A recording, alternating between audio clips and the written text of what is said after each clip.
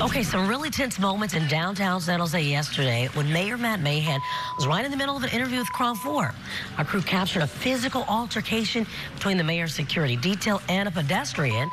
San Jose police say the situation started when the man started acting erratically towards the mayor and staff and grew hostile.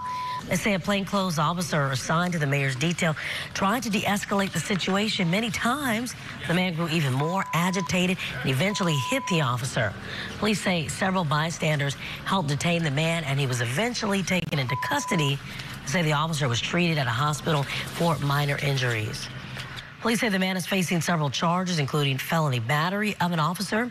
We're told San Jose police plan to hand over that case to the district attorney's office.